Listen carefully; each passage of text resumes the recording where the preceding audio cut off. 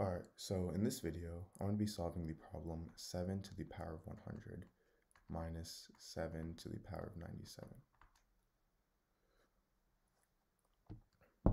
So, for my solution,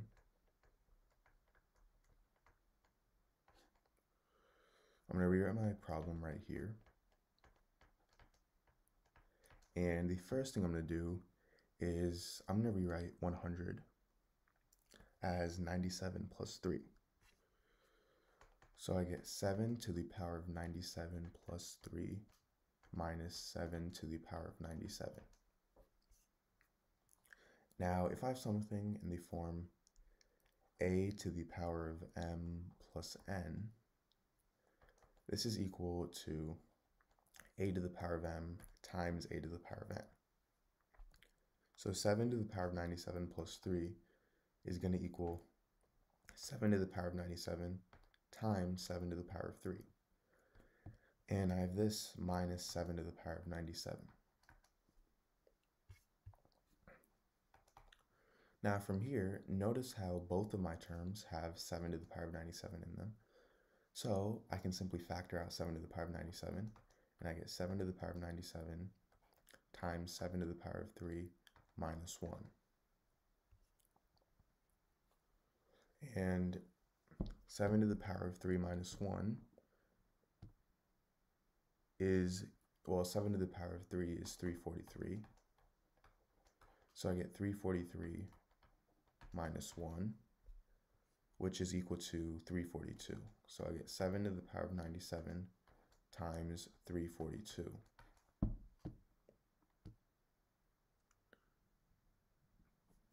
So this is my answer in simplest form.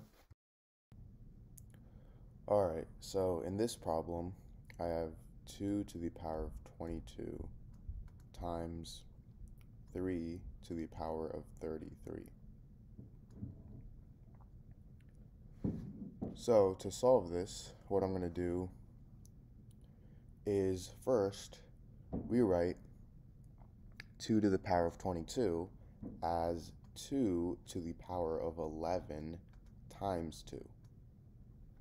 And now I have this times 3 to the power of 33. Well, 33 is again a multiple of 11. That's the same thing as 11 times 3. So this is equal to 2 to the power of 11 times 2 times 3 to the power of 11 times 3.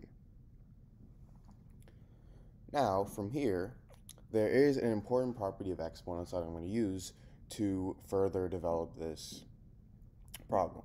So if I have something in the form a to the power of m times n, this is equal to a to the power of m to the power of n. So basically, these two exponents simply multiply and result in a to the power of m times n. So 2 to the power of 11 times 2, what I'm going to do is I'm going to take this form and change it into this form. So 2 to the power of 11 times 2, I'm going to rewrite that as 2 to the power of 2 to the power of 11.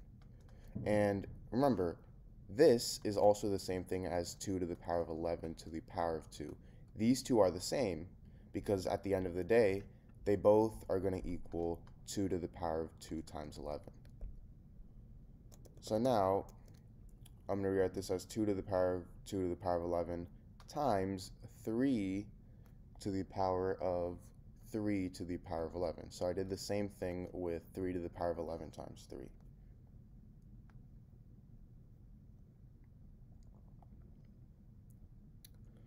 Now, I'm actually going to simplify what's in the parentheses. So I have 2 squared in the parentheses, which is equal to 4 to the power of 11. And I have 3 to the power of 3 in the parentheses, which is equal to 27 to the power of 11. And now if I have something in the form a to the power of m times b to the power of m, this is equal to a times b to the power of n. So 4 to the power of 11 times 27 to the power of 11, this is equal to 4 times 27 to the power of 11. And now 4 times 27, that's going to equal 108. So now I have 108 to the power of 11. And this is my final equation, or sorry, not final solution to this problem.